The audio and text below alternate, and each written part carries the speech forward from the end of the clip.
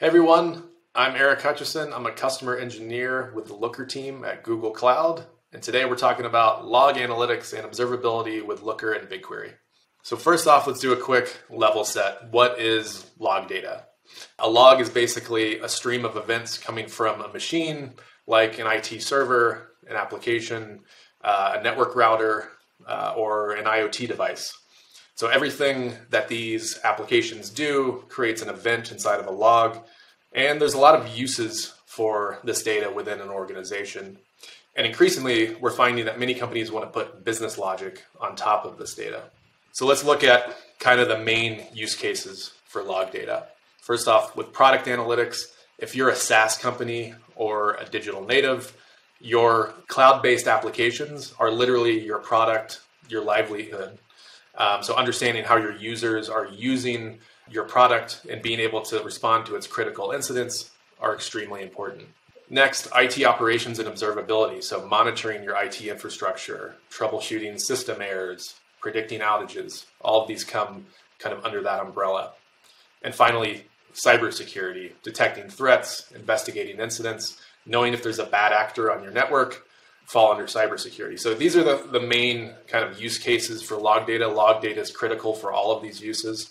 And let's talk through kind of how log data is different from, say, your everyday business data that you and I work with day to day. So first off, log data comes with a massive data volume. If you have every one of your applications, your servers, generating a row of data for everything that it does, that adds up across all of your different servers across time. That gets to be a very large data volume. There's also a need to know now. So what I mean by that is if there's a security incident happening on your network, if there's a server outage, these are all things that you need to know pretty much immediately and be able to react to immediately. Raw data, or data in its raw form, can sometimes not have a ton of meaning. So aggregation to find trends becomes really important.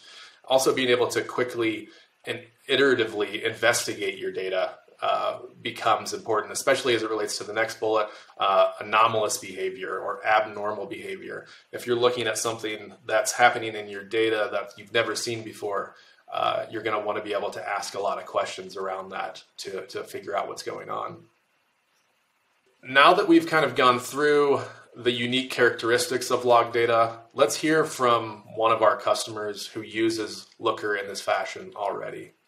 So a top 3 home improvement supplier came to us, I think 3 or 4 years ago, with this challenge. They needed multiple teams to be able to access their logs for security, for application, for infrastructure, and these were kind of 3 different teams within this organization. They needed the flexibility to be able to see, to be able to research, to be able to troubleshoot events in an ad hoc fashion. And the scale was a major part of their challenge. They had 10 terabytes of log data a day. Their prior tech stack required dozens of on-prem servers in order to meet that demand. And they weren't able to have visibility into historical trends. Their prior tech stack was very focused on what was happening today, what was happening yesterday. It was not very good at what was happening the last 90 days or what was happening year over year, or is there seasonality in any of these events? So they weren't able to do that long-term historical reporting. And all of that kind of added up to a very costly solution as well. So they came to us and wanted to use the Looker data platform to provide access across each of those 3 different departments and only give them access to the data that each of those departments needs. They wanted to use Looker's Explore function to research and troubleshoot their log events. And a major part of their use case came around scheduled alerting. So they had a number of different criteria that if their data met those criteria or those thresholds, they wanted to be alerted about those things. To give you a simple example, let's say a user ID logged in the United States, and that same user ID then logged in on a computer in Russia 5 minutes later. Those were the types of things that they wanted to have Looker kind of running queries in the background and looking for those things. And as soon as those conditions were met, trigger an alert. And they use Looker's Action Hub to do that alerting. If you're not familiar with the Action Hub, basically you can send data to an email, to a Slack channel, to a text message, or you can send data to any downstream application to kind of trigger a custom workflow. So they were able to tie the Action Hub into their own custom ticketing and alerting system that they had homegrown, and use that to alert folks that needed to be able to respond to those types of incidents. And lastly, BigQuery was a major part of this solution. Because of the scale and the data volume that they had, and the types of queries they wanted to run across those data sets, none of them would have been possible without BigQuery's serverless architecture and query power to be able to power, say, running a 90-day historical report over terabytes of log data. And the outcome was really, basically, they were able to meet all of the requirements that they had and also save a lot of money. So if I come back and revisit that slide on characteristics of log analytics, you can kind of see that each of those characteristics lines up very nicely with BigQuery and Looker features. So that massive data volume is met by BigQuery's processing power. The need to know now is met by BigQuery streaming to get data into BigQuery in a near real-time fashion, as well as Looker alerts. And as many of you know, LookML is a great way of giving meaning to raw data. Obviously, Looker dashboards can be used to aggregate and find trends. Looker's Explorer can be used to quickly investigate and iterate on data. And lastly, the anomalous activity can be handled by BigQuery machine learning, or BQML, which can run machine learning models like a k-means cluster model, for example, to identify what's normal and what's abnormal, identify those anomalies, and then use Looker's alerting and Action Hub to be able to trigger notifications and action. Excellent. So now that we've talked about the different characteristics of log data, let's talk about how we can get started using Looker and BigQuery in this fashion. First off, we have a set of pre-built Looker blocks, mainly for the security analytics side of these things, for GCP Cloud Audit Logs, for GCP's Chronicle security software, as well as AWS's CloudTrail, which is kind of the AWS equivalent of GCP's Cloud Audit Logs. If you're not familiar with Looker blocks, they're basically pre-built data models built on top of predictable or static data structures that are coming out of each of these applications, and they can get you up to speed very quickly. You can download it from the Looker marketplace and get up and running extremely quickly. We also have a potential future roadmap if there's a strong demand for it for Google Drive, Gmail, reCAPTCHA. These are other log data sources that we could build Looker blocks on top of. However, if you have something that's not on this list, if you have a homegrown applications logs that you want to put Looker on, it doesn't have to be pre-built in a block. You're in luck because the process is extremely easy. You can get your own custom application into Looker in a matter of minutes, whether it's in a block or not. And that's the process that I want to walk you through now. So I can give you that end-to-end experience that starts with the log actually being generated on the server and ends with it being analyzed in Looker. Let's take a look at the logs that are being generated by this fictional online e-commerce application.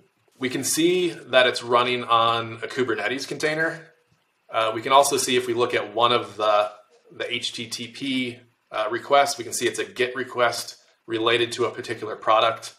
It took 32 milliseconds and the request was complete. And it had a response status of 200, which means the request was successful. It wasn't an error. So obviously looking at one event isn't going to be super useful here. I want to put this data into BigQuery and analyze it in Looker so I can look at all of the data.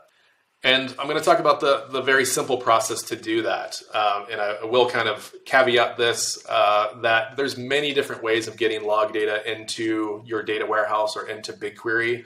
I'm going to focus on one particular way. I would say it's probably the easiest and simplest and requires the least amount of human involvement for a lot of it.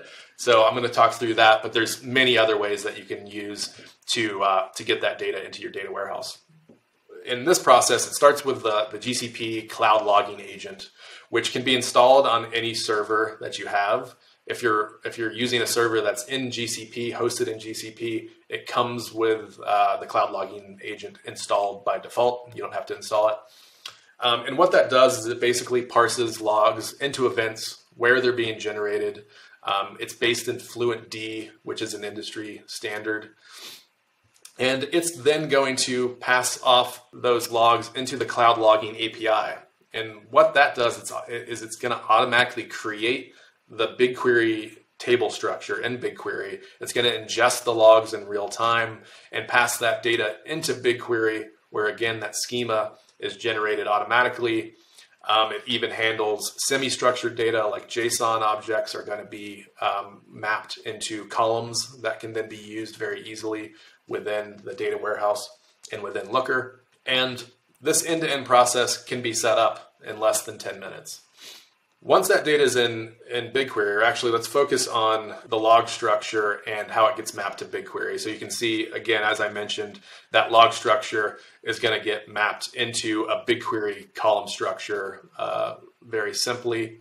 And once that data is in BigQuery, as many of you may know, we have a LookML generator. Once that data is in your data warehouse or in BigQuery, Looker is going to automatically generate the LookML around each of those columns. It's also going to add group labels to neatly organize the fields in the Explorer in Looker. So on the right side of the screen, you can see what comes out of the Looker Explorer. None of that was hand-coded LookML. That's kind of how it gets generated by default. So you can see it gets organized very cleanly. It's ready to use pretty much automatically. And it's going to give you all of the fields that are in the logs and all of the columns that are in BigQuery for you to be able to use and analyze in Looker. But we don't want to just use the default fields that are auto-generated. We want to start defining some business logic or some logic on top of that to enable our analysis. So I'm going to walk you through an example of that. So on the top right of the screen, we're still looking at that same log event that we were looking at before. And I want to start applying some logic that's going to give more meaning to that. So for one, I want to know if this request was an error or not. And how I can do that is create a simple is error yes, no dimension, or a Boolean dimension that says if the response status is greater than or equal to 400, yes, it is an error. Great, done that. Now I can reuse that logic that I just defined in the next measure, error count. So I can do a filtered count of events, filtered on only when that is error is yes. That's going to give me the overall aggregate count of errors. And I can then, again, kind of reuse that logic in something like availability percent, otherwise known as uptime, where I can take the total count of errors divided by the total count of events and calculate our availability percent, our uptime across any other dimension that I have in my logs. So what does that look like as an end result? It will look like something like this on a dashboard, where on the top left, I'm looking at my total availability, my total uptime, in this case over the last 3 hours. But I could also filter that on the last 3 years if I wanted to. Also, the total number of errors that are happening on my application, I can see that. I can also trend that with the trends underneath each of these single value visualizations. I can look at latency. I can even look at something that we might even consider a business metric, not kind of an observability or an IT operations metric, like the number of orders that's occurring on the application. This might be useful for someone on the business side potentially.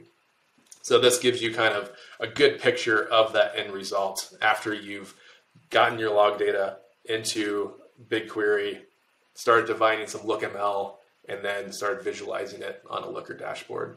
Another example of kind of an end result here related to anomaly detection. And we have a blog published on this on the GCP side where we cover how you can use BigQuery, how you can use BigQuery machine learning to do a k-means cluster model to identify anomalies. You can then move that data or use Looker to use that data to visualize, to alert, and to take action on that data.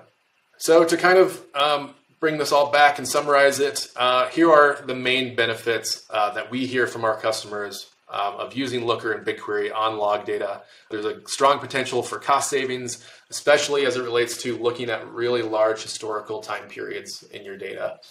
BigQuery and Looker are going to meet the scale of kind of your modern data demands by being able to ingest and analyze all of your log data across all of your applications. It brings a very user-friendly user interface, which can be useful for doing analytics on this data with people that might not have like a DevOps background, for example, or a security SOC background. You can put this in the hands of business users, and they'll be able to analyze this data very, very simply. And also the flexibility of not only being able to visualize, create dashboards, explore the data, but also be able to take action, to do alerting, etc. Excellent. Well, thank you for joining me in this session, and I hope you enjoy the rest of Join at Home 2021. Thank you.